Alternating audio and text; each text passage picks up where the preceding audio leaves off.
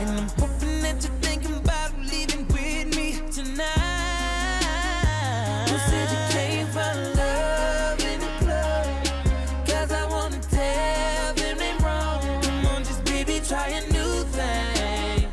I've always reneged on a lot of my situations, you know, but I think that's a part of growing up and learning.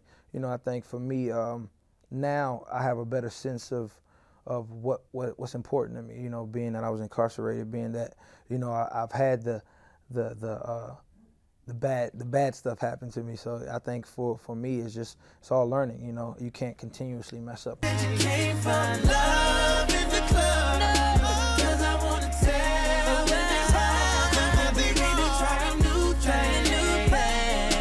Baby, spark a new flame. You know, on this album, I kind of just took the approach like, look, okay, now I have to start building the foundation of who I want people to see me as and how I am as a person. So when I did those records, I felt more confident about being honest and being real, you know, and showing a little bit more of a mature side, you know, about you know, my music and who I am as an artist.